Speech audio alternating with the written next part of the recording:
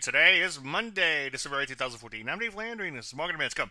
Well, peace had an okay day. Closed a little bit higher in here. I hate these markets that drift, but hey, they close at all-time highs, so you certainly can't argue with that. Let's take a look at NASDAQ, also kind of drifting higher in here, as you can see eventually. There it is.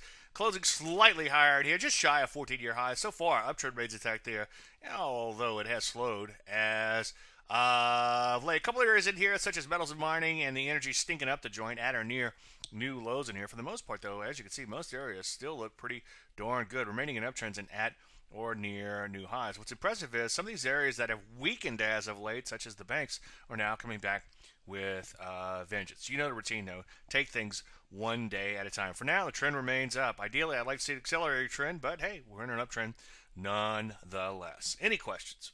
As usual, Dave at DaveLandry.com. I'm Dave Landry, and you just heard Market a Minute.